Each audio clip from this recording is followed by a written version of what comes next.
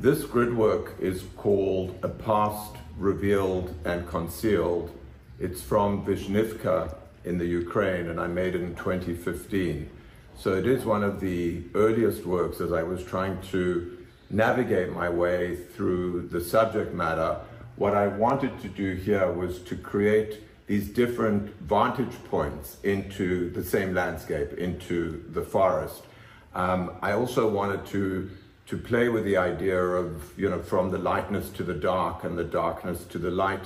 So the grid starts off in the upper left-hand corner with much lighter, almost transparent views into the forest, moving toward much denser, greener and grayer parts of the forest in the bottom right-hand corner. Importantly and structurally, I really wanted to create this line almost down the middle of the grid with the tree trunk.